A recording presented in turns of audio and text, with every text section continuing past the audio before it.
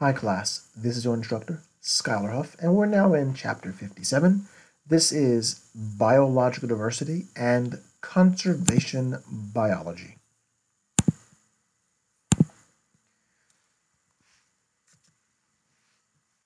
The Cross River gorilla, Gorilla delhi, was discovered early in the 20th century. It was eventually identified as a fourth subspecies of gorilla and second member of the western lowland gorilla family. This rarest of all great apes lives in a small group, or at least in small groups, in highland forests of Nigeria and western Cameroon. Cross river gorillas, listed as critically endangered with an estimated population being about 300 individuals, are rapidly facing extinction primarily due to habitat loss caused by human destruction.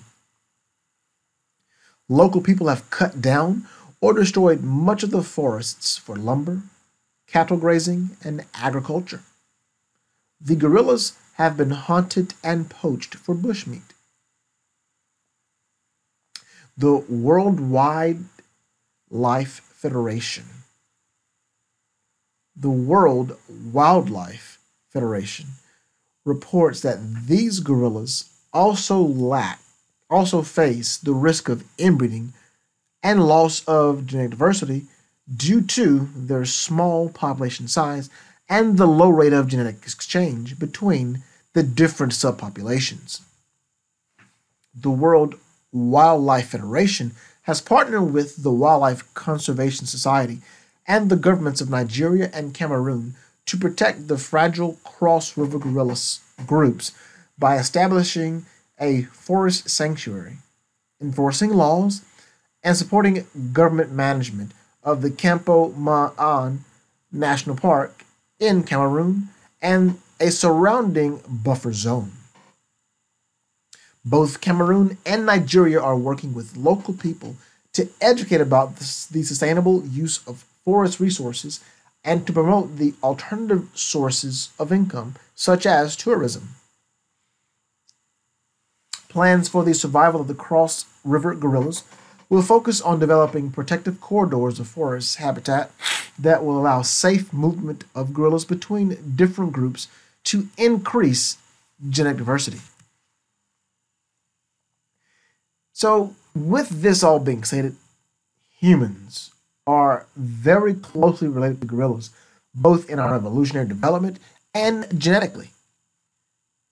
In 2012, researchers reported in Nature that when the western lowland gorilla genome was sequenced, it was only 15% of the human genome was more closely related to gorillas than to chimpanzees.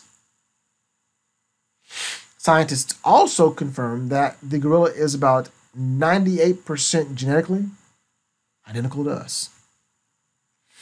So, taking all that into account, class, it's further that we share some rapidly evolving genes with gorillas, which may facilitate medical research of some ailments such as heart disease and dementia. And the study increases our understanding of human evolution. And according to researchers, it connects us to a time in our existence which was more tenuous, and in doing so highlights the importance of protecting and conserving these remarkable species. So before I get to that, what I'll say, class, is that the cross river gorilla decline underscores how humans have negatively affected the biological diversity. In an example, it's according to the International Union of for the Conservation of Nature, the IUCN, which monitors the status of Earth's biological diversity, that one-fourth of the world's mammals are at risk of extinction. Our recognition of this serious situation and our efforts to address the damage we have caused may well be what ultimately ensures our own human survival. So, in this chapter, we're focusing on the declining biological diversity and conservation biology, and we'll also discuss deforestation and climate change and two major environmental issues that negatively affect biological diversity. So, with all of this being put forth, the human species, Homo sapiens, has been present on Earth for an approximate 300,000 years. That is a brief span of time compared to the age of our planet, which of course is over 4.6 billion years old. Despite our relatively short tenure here on Earth, our biological effect on species is unparalleled. Our numbers have increased dramatically, reaching an approximate 7.5 billion in 2017. And we have expanded our biological range, moving into almost every habitat on Earth. So the term Anthropocene was suggested in 2000 by a Nobel Prize winning scientist, Crutzen, to describe the geological epoch in which we live. So the Anthropocene, or the age of humans, is defined by the transformation of humans have affected. For example, our planet now has strata that include plastics, concrete, elemental aluminum, and other materials, and human-produced radioactive isotopes. So the concept of advancing from the Holocene to the Anthropocene is being debated by an international group of scientists. Will scientists recognize this concept? If so, how will it be described? So with all this being put forth, class, wherever we have lived, we have altered the environment and shaped it to our needs. In only a few generations, we have transformed the face of Earth, placed with a great strain on Earth's resources and resilience, and profoundly affected other species. So as a result of these changes, we must all be concerned about the environmental sustainability, meaning our ability, the environment's ability, class, particularly, to meet humanity's current needs without compromising the ability of future generations to meet their needs. So the effect of humans on the environment merits special study in biology, and not merely because we ourselves are humans, but because our impacts on the rest of the biosphere is so extensive, even to the point of causing species to become extinct. So extinction, class, is the death of a species, occurring when the last individual of a member of a species dies. Although extinction is a natural biological process, human activities have greatly accelerated it. So according to the 2005 Millennial Ecosystem Assessment Report, extinction is happening about 1,000 times more rapidly than the normal background rate of extinction. So researchers estimate that dozens of species become extinct each day, and many of these species have never even been identified. So the burgeoning human population has forced us to spread to almost all areas of Earth. And whenever humans invade an area, the habitats of many plants and animals are disrupted or destroyed, which can contribute to their extinction. Recent examples of human extinction in the early 21st century include the Javan tiger, western black rhinoceros, the Pyrenean ibex, and Formosan clouded leopard. Like the flame dodo and carrier pigeon of previous centuries, these animals were hunted or poached until the species could no longer survive. Many hundreds of animal species no longer have viable populations needed to survive due to habitat loss, pollution, hunting, and even global warming. In the United States alone, tens of thousands of species of plants are listed as endangered or threatened due to overgrazing, habitat lost from land development, and climate change.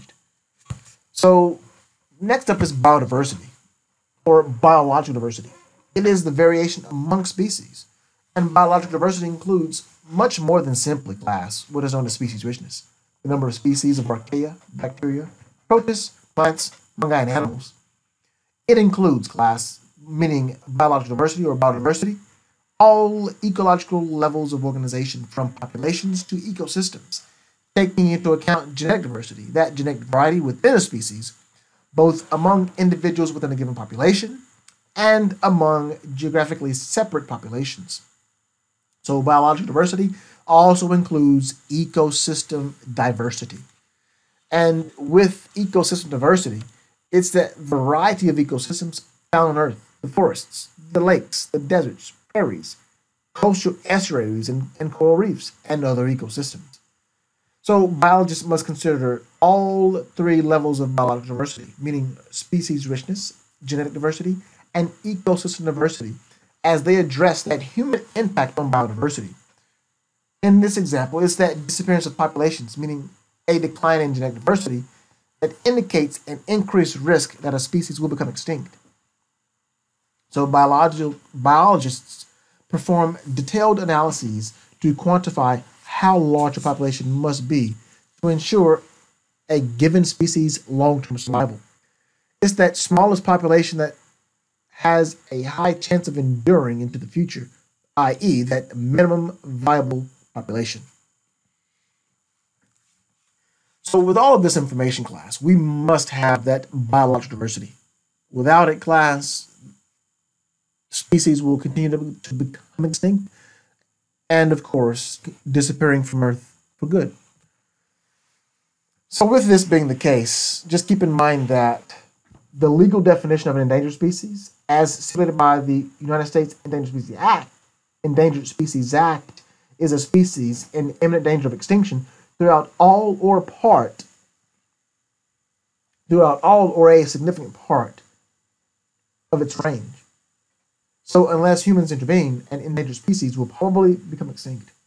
Whereas a threatened species would be, of course, a species likely to become endangered in the foreseeable future throughout all or a significant part of its range. So endangered and threatened species represent a decline in that biological diversity. As the numbers decrease, their genetic diversity is severely diminished. So endangered and threatened species are at a greater risk of extinction than the species with greater genetic variability because of the long-term survival and the evolution that depends on the genetic diversity. So endangered species have certain characteristics in common. And those characteristics, class, just speak to class that they include, class, having an extremely small range, requiring a large territory, living on islands, or having low reproductive success, needing special breeding areas, or even, class, possessing specialized feeding habitats. So, with this in mind, endangered species have that small range, which makes them particularly prone to extinction if their habitat is altered. So species that need extremely large territories may become threatened with extinction when all or part of their territory is modified by human activity. And then many endemic island species are endangered. These species often have small populations that cannot be replaced by immigration if their numbers decline, and because they evolved in isolation from competitors, predators, or even disease organisms, island species have few defenses when such organisms are introduced by humans. So it is not surprising that nearly 200 bird species that have become extinct in the past few centuries, over 75%, lived on islands. So for a species to survive, its members must be present within the range in large enough numbers for males and females to mate. Endangered species often have very low reproductive rates and highly specialized feeding habits in dangerous species. So with all of this in mind, species become endangered and extinct for a variety of reasons, including the destruction or modification of habitats, and of course the production of pollution, including greenhouse gases that cause climate change. Humans also upset the delicate balance of organisms in a given area by introducing invasive species. So it's those invasive species which compete with or are pathogenic to the native organisms. Overexploitation through overfishing, hunting, and poaching also pose that factor. So with this, you can see here, class, the interactions between the direct causes of declining biological diversity and those indirect human factors, such as human population increase, or increased technology use, or even increasing economic activity, and even that the social, political, and cultural factors. All of these factors are contributing, class, to that decline in biological diversity. So to save species, what must be done is to protect their habitats. And getting to this, it's most species are facing extinction today because of their destruction the fragmentation or degradation of the natural habitat. So building roads, parking lots, bridges, and even buildings, clearing forests to grow crops or graze domestic animals, and logging forests for timber all take a toll on that natural habitat. Draining marshes converts aquatic habitats to terrestrial ones, whereas building dams and canals floods terrestrial habitats. So it's because most organisms require a particular type of habitat. Habitat destruction reduces their biological range and ability to survive. So humans often leave small, isolated patches of natural landscape that roads, fences, fields, and buildings completely surround. So in ecological terms, when we refer to this island, it refers not only to any landmass surrounded by water, but class. It also refers to an isolated habitat surrounded by an expanse of unsuitable territory. Accordingly, that small patch of forest surrounded by agricultural fields and or suburban lands is considered an island. So habitat fragmentation is that breakup of the large areas of habitat into the small isolated segments, i.e. islands, is a major threat class to that long-term survival of many populations and species. So species from the surrounding developed landscape may intrude into the island habitat, giving that edge effect, whereas rare and wide-ranging species that require a large patch of undisturbed habitat may disappear altogether. And then, of course, habitat fragmentation also facilitates the invasion of invasive species, disease organisms, and other weedy species, making it difficult for organisms to migrate. So with that, it's general that habitat fragments support only a fraction of species found in that original unaltered environment. However, much remains to be learned about precisely how habitat fragmentation affects specific populations, species, and ecosystems. So human activities that produce acid precipitation and other forms of pollution indirectly modify habitats left undisturbed in their natural state. So it's acid precipitation, also called acid rain or industrial precipitation, that has contributed to the decline of large stands of forest trees and to the biological death of many freshwater lakes. So acid rain is especially problematic in Eastern Europe and around industrial regions of China. So of course, as that pollution seeps and weeps out, that wasteland then has those industrial plants and even radioactive contamination, which adversely affects the organisms.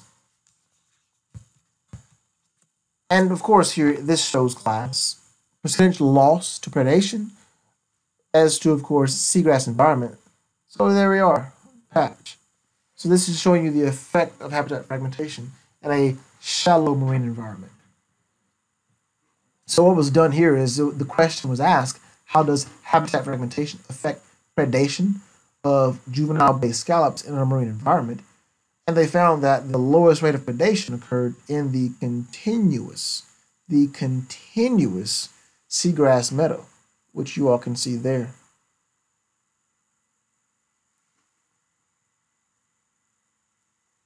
And the highest predation rate occurred in the very patchy environment. So it was also more difficult for the predators to intrude from surrounding areas into the seagrass meadow. So now we're getting into, of course, biotic pollution. So to save native species, it must be that controlled intrusions of invasive species to occur. So biotic pollution is the introduction of foreign species into an area where it is not native. As that occurs, it often upsets the balance of the organisms living in that area and interferes with the ecosystem's normal functioning. So unlike other forms of pollution, which may be cleaned up, biotic pollution is usually permanent. The foreign species may prey on native species or compete with them for food or habitat. So invasive species, of course, is a foreign species that causes economic and or environmental harm. I say again, an invasive species is a species that causes economic and or environmental harm. You will have to describe invasive species in your test. And not just what an invasive species is, but also what is an invasive species, and of course their effects, which I'll continue to in a moment. And along with that, you should describe class the effects of a named invasive of your choice. So the reason, class, that invasive species are invasive is because, generally speaking, that foreign competitor or predator lacks any local competitors or predators, meaning that invasive species has no natural agents, no parasites, no predators or competitors, as I mentioned, that would otherwise control them. So, without shared evolutionary history, most native species are typically less equipped to cope with that invasive species. Although foreign species sometimes spread into new areas on their own, humans are responsible class for such introductions either knowingly or accidentally. So, with that class, examples are the zebra mussel in the Mississippi River, as you're seeing here, the zebra mussel, as found in the Mississippi River, or even class sheep and even pigs on the Hawaiian Islands, or even goats. For instance, the zebra mussel. It's native to the Caspian Sea, and it was introduced by a Eurasian ship that flushed ballast water into the Great Lakes in 1988. Since then, class, this tiny, notice how large it is compared to that hand. Notice how large it is compared to that hand there and the fingers. So this tiny freshwater mussel, which clusters in extraordinary densities, has masts on hulls of boats, piers, buoys, and water intake systems, and most damaging of all, on native clam and mussel shells. So the zebra mussel's large appetite for algae, phytoplankton, and zooplankton is also cutting into the food supply of native fishes, mussels, and clams, threatening their survival. So this mussel class, the zebra mussel, is now found in 29 states, parts of Canada, and throughout the Mississippi River and its tributaries, and inland lakes. So the United States spends an estimated $10 billion each year to control the spread of the zebra mussel and to repair damage such as clogged pipes. And islands, class, are particularly susceptible to the introduction of invasive species. As just mentioned, class, in Hawaii, the introduction of sheep has imperiled both the mamane tree, because sheep eat it, and a species of honeycreeper. That's a bird, class. It's an endemic bird that relies on the tree for food. Hawaiian plants evolved in the absence of the herbivorous mammals and therefore have no defenses against the introduced sheep, pigs, goats, and deer. So overharvesting is also an effect. So other human activities, of course, that affect it. So sometimes species become endangered or extinct as a result of the deliberate efforts to eradicate or control the numbers. And it's often because they prey on game animals or livestock. So in the past, ranchers and hunters and government agents decimated populations of large predators like wolf and mountain lion and grizzly bear. So some animals were killed because their lifestyles caused problems for humans. And with unregulated hunting or overhunting, it's caused extinction of certain species in the past, but is now strictly controlled in most countries. And next up will be illegal commercial or poaching, which endangers large animals such as the tiger. I almost said Tiger King, but I shouldn't, so I'll stop on Tiger King. But the cheetah and snow leopard, whose beautiful furs are quite valuable. Rhinoceroses are slaughtered for their horns, used for ceremonial dagger handles in the Middle East and for purported medical purposes in Asian medicine. Elephants are poached for their ivory tusks. Bears are killed for their gallbladders, which Asian doctors use to treat ailments ranging from indigestion to hemorrhoids. And even bushmeat from wild animals including rare primates, elephants, anteaters, and great apes, is sold to urban restaurants. So although laws protect these animals, demand for their products on the black market has promoted illegal hunting, particularly in impoverished countries where the sale of contraband products can support a family for months. And even shark finning, which is, of course, the removing a shark's fin and throwing the animal back in the ocean to die, has caused a third of the world's shark species to become endangered. And this is according to the International Union for the Conservation of Nature. That's the IUCN. So it's those fins just mentioned that are sold to China and other Asian countries for shark fin soup or even medicinal purposes. So 1 million sharks were reportedly harvested in 2012. So sharks play an important role in maintaining ecosystems, and many are keystone species, as you all have learned about.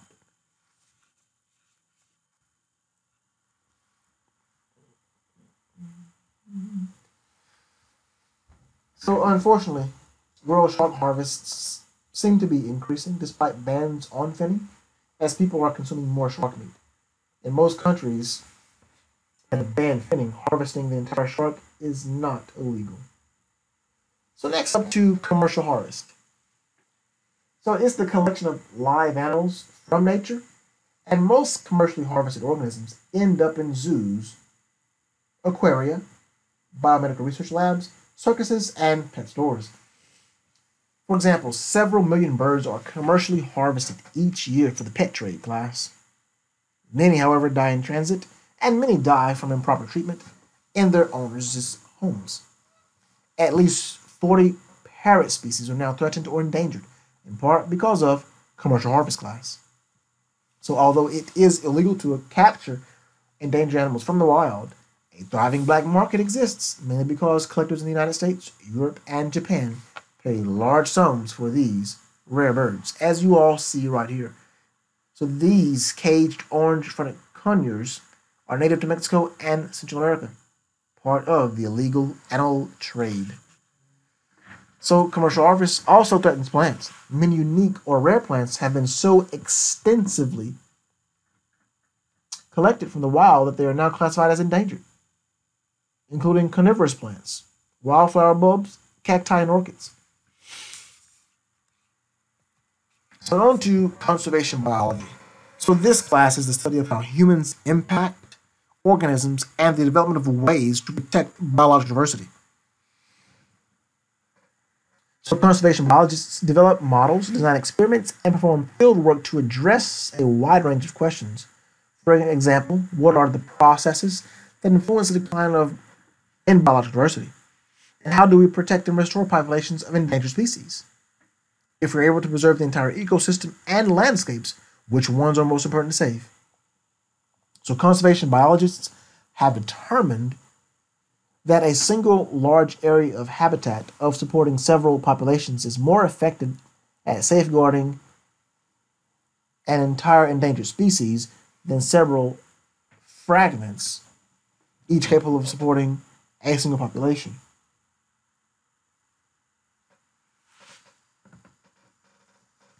Also, a large area of habitat typically supports greater species richness than several habitat fragments.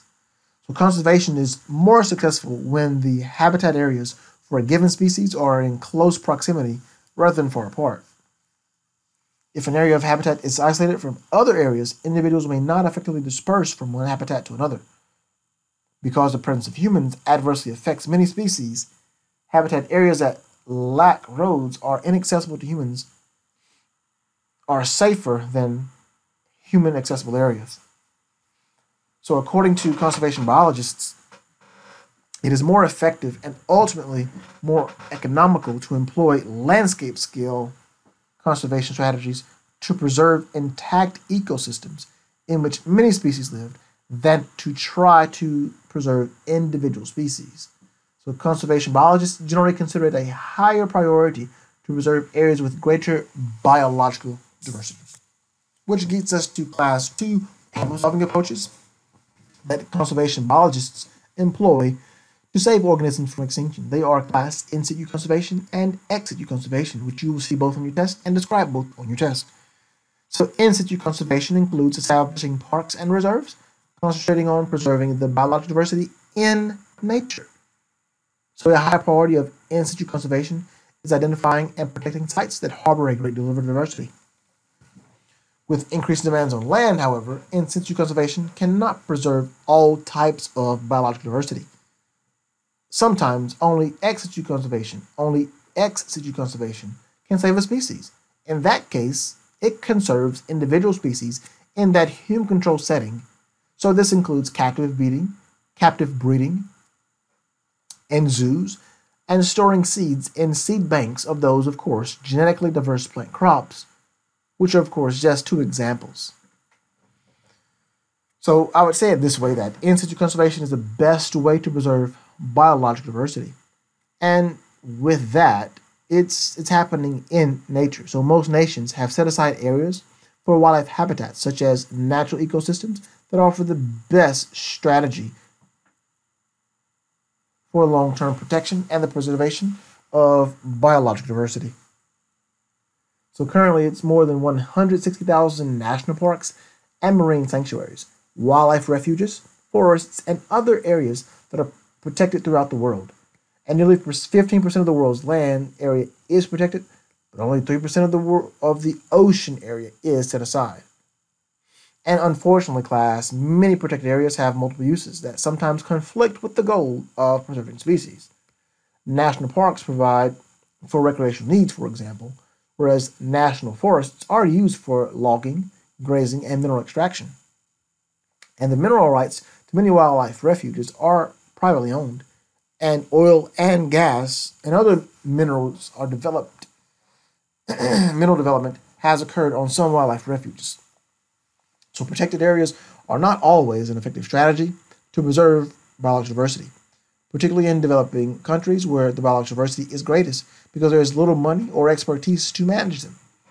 And another shortcoming, class, is that many are lightly populated mountain areas, such as the tundra or the driest desert places, that have often spectacular scenery but relatively few kinds of species.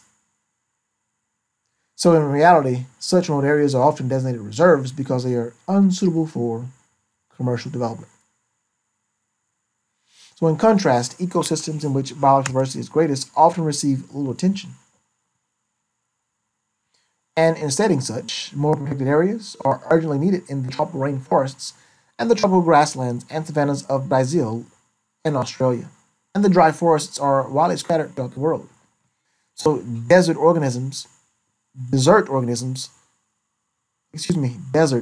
class, are under protection in northern Africa and Argentina, and the species of many islands and temperate river basins also need protection. So, with this being the case, many of these unprotected areas are part of what biologists have identified as one of the world's 36 biodiversity hotspots.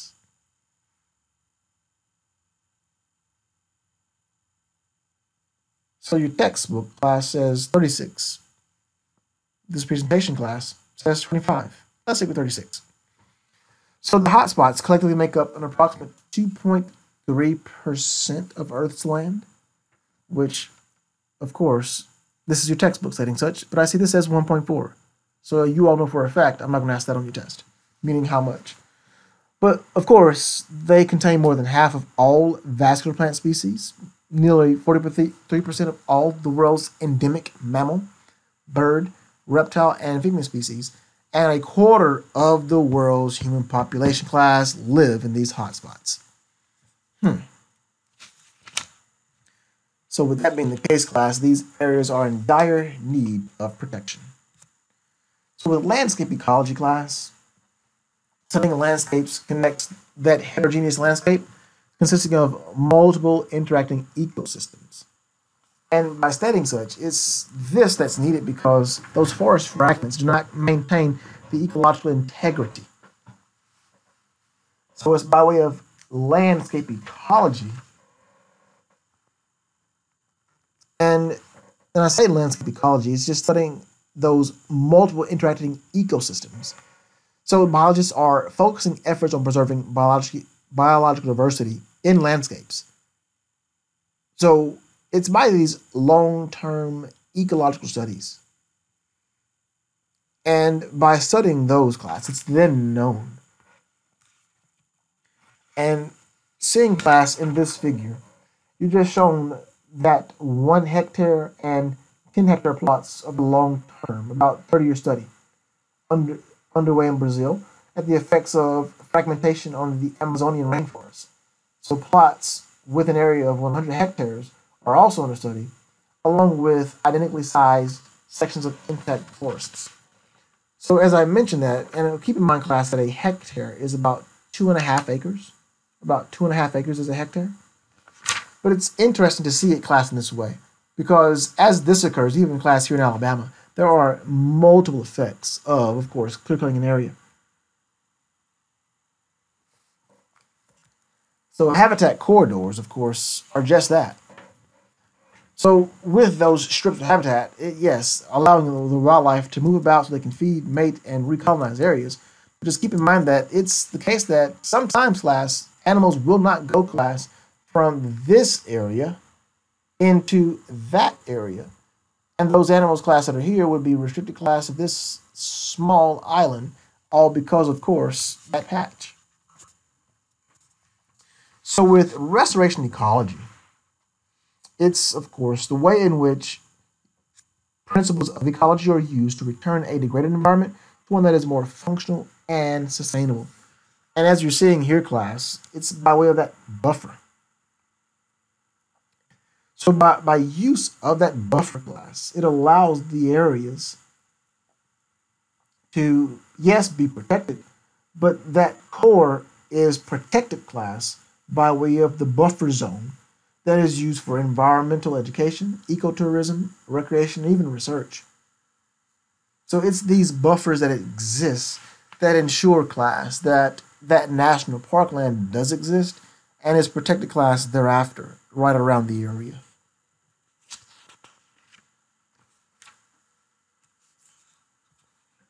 So along with restoration ecology, it's shown here, class, in the tall grass prairie. And this has been done, class, in the 1930s from research by way of the University of Wisconsin-Madison, that over time, class, as I guess I'll say the tallgrass prairie was, many species, class, disappeared. And as they disappeared, they went in, class, using yet again those principles of ecology to return this degraded environment to one that is more functional and sustainable. And now, class, over 300 species have been restored here. So up next, we get to, well, I've already gotten, class, to ex situ conservation, but yes, this is what happens, class, in those zoos, in which, class, you may have visited a zoo before, whereas you pay that money for, of course, entrance to that zoo.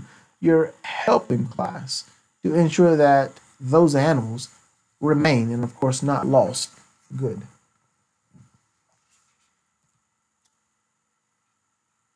So next up, class, will be the Endangered Species Act. So this was passed in 1973, and as it was passed, this is what protected those endangered and threatened species here in the United States and abroad. And most other countries now have similar legislation. So as it happens, it provides legal protection to the listed species, reducing their danger from extinction. So this act, of course, makes it illegal to sell or buy any product made from an endangered or threatened species, and requires officials, class, to select critical habitats and design a recovery plan for each species listed. That plan includes an estimate of the current population size and an analysis of what factors contribute to its endangerment, and then a list of activities that may help it recover. So this act is one of the strongest pieces of environmental legislation in the United States, in part because species are designated as endangered or threatened made entirely on biological grounds. So economic considerations cannot influence, class, the designation of being endangered or threatened. So with that, fewer species became extinct than would have had the law not been passed. But it's also been a very controversial piece of environmental legislation because it does not provide class compensation for private property owners who suffer financial losses because they cannot develop their land if a threatened or endangered species lives there. So, with that being the case, just keep in mind, class, that once an organism is listed as endangered, however, it has an excellent chance for survival. And over 99% of species protected by the Endangered Species Act currently survive. So this class gives an overview, and this is as May 2017, of those species that are listed. And that's a lot of species. A lot of species.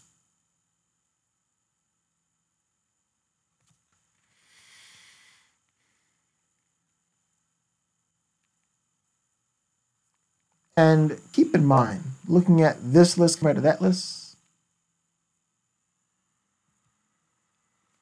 say that to pay particular attention, class, to the list here at flowering plants. Nearly 1,735 species. And even class crustaceans. But please keep in mind, class, and that should be corals, not coras.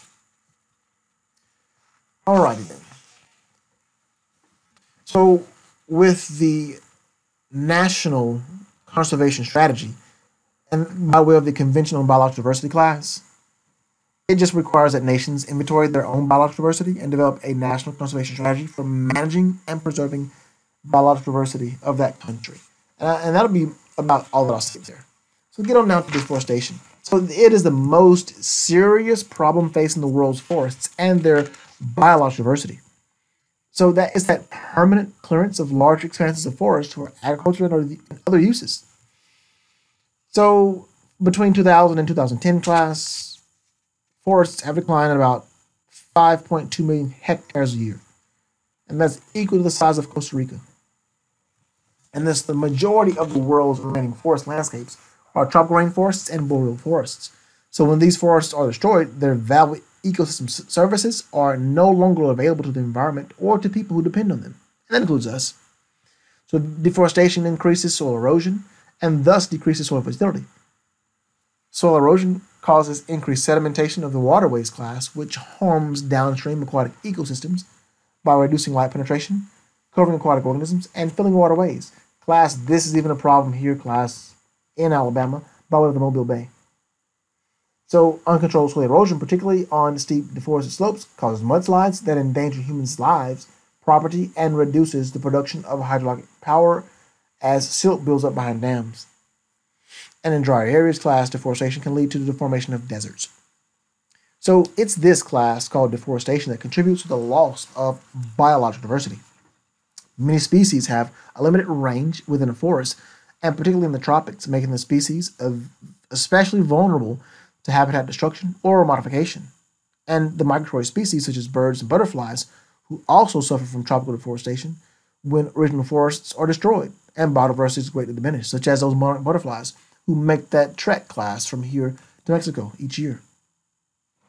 So if trees are subsequently replanted, the level of biodiversity increases very slowly, and it is unlikely to approach the previous levels of biological diversity. So deforestation class, it also increases global temperature by releasing carbon stored in trees into the atmosphere as carbon dioxide, which enables the air to retain heat. The very same way, class, it's the carbon in the forest that's released immediately if the trees are burned, or more slowly when unburned parts decay. So deforestation is responsible, class, for that approximate 15% of all greenhouse gas emissions. So if trees are harvested and logs removed, roughly one half of the forest carbon remains as dead materials, the branches, the twigs, the roots, and leaves that decompose, releasing carbon dioxide. So when an old growth forest is harvested, it may take 200 years, class, to replace the forest to accumulate for the amount of carbon that was stored in the original forest. So there you have it, class. So the tropical rainforests, meaning most of the remaining undisturbed rainforests, in the Amazon and Congo River basins of South America and Africa, and in Indonesia, continue to be cleared and burned at a rate unprecedented in human history. So several studies show a strong statistical correlation between the population growth and deforestation. More people need more food, more fuel. So they clear forests for agriculture and the expansion and burn wood for personal use. However, tropical deforestation cannot be attributed simply to population pressure. The main cause, class, varies from place to place and a variety of economic, social, and governmental factors.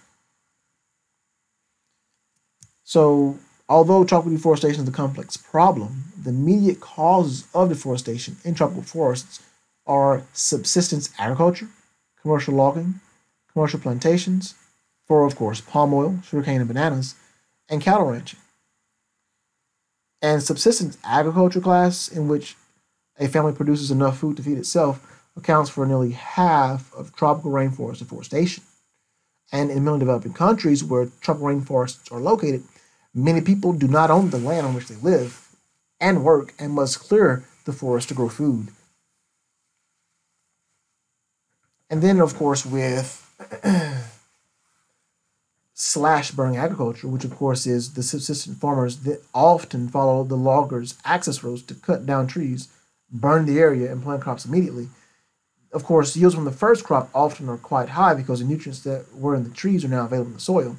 But however, a few years later, soil productivity declines and the farmer must move to a new part of the forest to repeat the process. Cattle ranchers often claim the abandoned land because it can still support livestock. So slash burn agriculture carried out on a small scale with periods of 20 to 100 years between cycles is sustainable. The forest regrows rapidly after a few years of farming. However, when millions of people try to obtain a living on this way, the land is not allowed to lie uncultivated long enough to recover. So globally, at least 180 million subsistence farmers obtain a living from slash burn agriculture.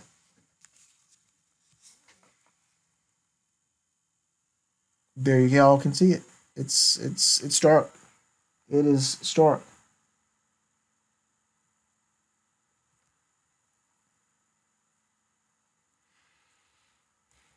So, of course, the boreal forests are harvested primarily by clear-cut logging and are the world's primary source of industrial wood and fiber.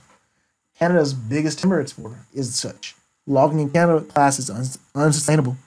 About 2.5 million of Canadian forests are logged annually. So as they are harvested, class, well, they're at risk. And the biodiversity is significantly reduced. So from this happening, class, we're losing forests all over the globe. Finally, class, the last section, here is climate change. So rapid climate change imposes stresses on many living organisms and can lower biological diversity.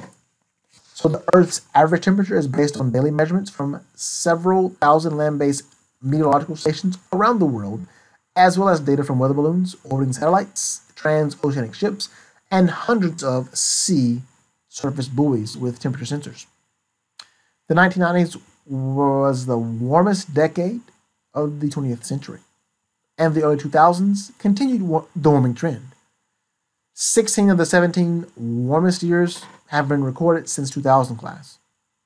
Earth's rapidly changing climate imposes stress on many living organisms and is already having a negative effect on biological diversity. Scientists worldwide have studied climate change for several decades. As the evidence is accumulated, class, a strong consensus was reached that the 21st century will experience a significant rapid climate change, and this change has been caused mainly by human activity. So it's, by and large, class, human-produced air pollutants that has caused most of the climate change and increased ocean temperatures observed during the prior 55 years. So global surface temperatures increase likely to exceed 2.7 to 3.6 degrees by the year 2100. In addition, class, global ocean will continue to warm, which will affect ocean circulation and likely undergo further acidification. So it's global warming that is melting the ice and expanding seawater. So with that being the case, class, sea levels will rise more rapidly during the 21st century as shrinking glaciers and melting ice sheets increases rapidly. So as a result, Earth will likely become warmer during the 21st century than it has been for several million years. Let's get to greenhouse gases. So to provide you all with a line of best fit, class, there it is. You can say, class, over time, that mean annual global temperature, class, has increased.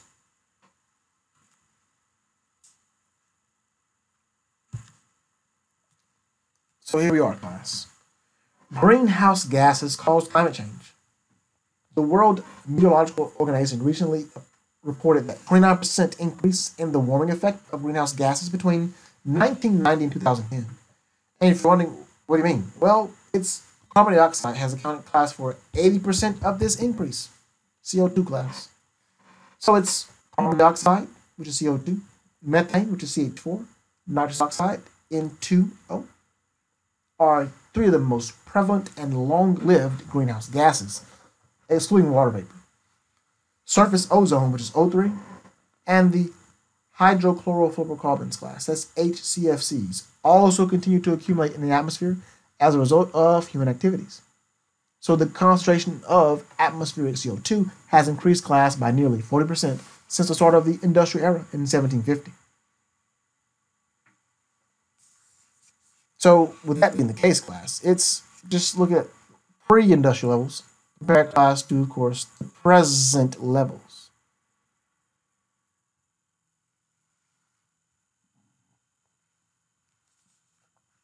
So climate change occurs because greenhouse gases absorb infrared radiation, or heat, in the atmosphere. This absorption slows the natural heat flow into space, warming the lower atmosphere, and so that heat, class, from the lower atmosphere is then transferred to the ocean, and then rises temperatures as well. So this atmospheric retention of heat is a natural phenomenon. Because carbon dioxide and other gases trap the sun's radiation, somewhat like a glass does in a greenhouse, the natural trapping of heat in the atmosphere is called the greenhouse effect. And the greenhouse gases that absorb infrared radiation are known as greenhouse gases. This natural heating of the atmosphere prevents Earth from becoming a frozen planet. However, it also, meaning by the additional warming produced with the increased levels of gases produced by human activities, absorb additional infrared radiation, causing the enhanced greenhouse effect, potentially catastrophic implications, class, as atmospheric ocean temperatures continue to rise. And you can see yet again, class, this is a line of best fit, class, showing you the carbon dioxide in the atmosphere between 1960 and 2017. So over time, class, there has been a great increase in the carbon dioxide concentration, class, in parts per million over time. So although the current rates of fossil fuel combustion and deforestation are high, causing the carbon dioxide level in the atmosphere to increase markedly, science think that the warming trend is slower than the increasing level of carbon dioxide may indicate. The reason is that water requires more heat to raise its temperature than the gases in the atmosphere do. As a result, the ocean takes longer to warm than the atmosphere. So most climate scientists think that the warming will be more pronounced in the second half of the 21st century than the first half. Methane, class, the gas, is the second most prevalent greenhouse gas, increasing, class, nearly 160% since 1750. And that is mostly, class, due to cattle grazing, rice field planting, and the fossil fuel exploitation, and landfills too. So human activities account for more than 60%, class, of methane emissions, whereas 40% of the emissions are naturally occurring. Nitrous oxide is now the third most important greenhouse gas, found at levels, class, 20% higher than 1750. So its concentration is increasing rapidly due to nitrogen-containing fertilizers and manure. So with that being the case, class, the effect of nitrous oxide over the past century is nearly 300 times greater than the effect of the equal emissions of carbon dioxide and its contribution to destruction of the stratospheric ozone layer. And keep in mind, class, it is stratospheric ozone that protects us from those harmful solar ultraviolet rays. So to end this thing, class, let's get to those probable effects. Well, before I get to this was that the enhanced greenhouse effect. Notice, class, heat goes here and back there. Notice again, class, heat goes here, then back there. So much of it, class, is radiated back to Earth. And only some is going to be reflected back. So this is again, class, showing you that we must, class, we must have our stratospheric ozone. We must have it because, as I just mentioned, class, it shields us from those harmful rays. And in case you didn't catch what I was stating, class, ozone is a form of oxygen that's human-made. It's a pollutant, class, in the layers of the atmosphere. I repeat, a pollutant in the layer of the atmosphere, but a naturally produced, class, essential part of the stratosphere, which is an approximate 6 to 28 miles above the Earth. So please keep in mind, class, that it's for us, but it also depends on where it is. And this is showing the Dobson units, class, of ozone layer. And you can find this, class, on page 1259. So this is a computer-generated image, class, showing part of our southern hemisphere from 2015, showing that the ozone is thinning in the blue and purple areas. And this is over Antarctica. So the probable effects, class, of climate change, well, changes in sea level and precipitation patterns, the effects on biological diversity, and even the effects on agriculture. Meaning these effects may persist for centuries because those greenhouse gases can remain in the atmosphere for hundreds of years. So even after the greenhouse gases have stabilized, the surface temperature, class, may continue to rise because of the ocean adjusting to climate change and the delayed timescale. So sea level may rise. And of course, as it does rise, class, well, there will be places that are now, I guess you say, land that will likely be water, such as, class, in Louisiana and South Florida. Climate warming, meaning the change in our precipitation patterns, more frequent droughts. Yes, more frequent droughts, heavier snowstorms, or even, class, rainstorms with more frequent flooding. And likely, class, generating more powerful storms because of the warmer sea surface temperatures. And even the effects on organisms, class. So it might be, of course, that plants will shift their range. They may be, class, more restricted, class, or they may even, class, be more restricted depending upon the plant. And of course, plants cannot walk. Animals can move. Animals can migrate. And of course, by way of climate change. So as those species are, they may be, class, confined to, I guess you say, more of this island. And not an actual island, but I mean be more restricted, class, to a smaller area. So it may also threaten, class, polar seas, coral reefs, wetlands, coastal wetlands, the tundra, the boreal forests, tropical rainforests, and mountains. And of course, those weeds may, of course, prosper. They may, of course, extend their range, the pest species too, and even disease-causing organisms. So with that, class, heat-related deaths for the elderly, among others, will likely be those most affected. Even, class, in India, lots of people will go, of course, not necessarily extinct, but lots of people, class, there will be dying because of the temperature increasing there, even if it's just 1 degree Celsius. And with agriculture, class, there will be a shift, meaning the rising sea level, class, will inundate those river deltas and be some of the world's best agricultural lands. And in some areas, class, because of drought, they will no longer, class, be able to grow those crops there. So those are the probable effects of climate change. I said probable effects. So the future, we hope that somehow, some way, we can find a way, class, to live more sustainable. Because the fate of our future generations and of the biosphere depends on our willingness to learn and make informed decisions. So this has been your interpreter, Skylar Huff. Prepare well for the test, class. And thank you all for listening.